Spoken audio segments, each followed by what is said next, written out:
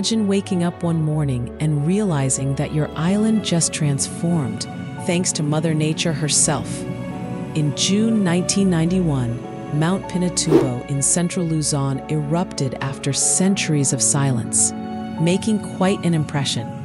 It was one of the largest volcanic eruptions of the 20th century, propelling ash 40 kilometers into the atmosphere.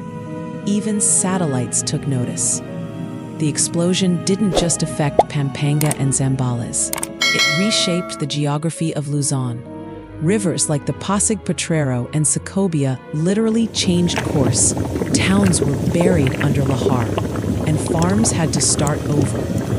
Fast forward to today, and the once devastated mountain now features a stunning crystal blue crater lake, while the land it scarred has healed into something breathtaking. Nature said, "Don't worry, I got this." The eruption of Mount Pinatubo wasn't just a disaster. It was a monumental revision of Luzon's landscape. It serves as a reminder that the Philippines is not simply built on land.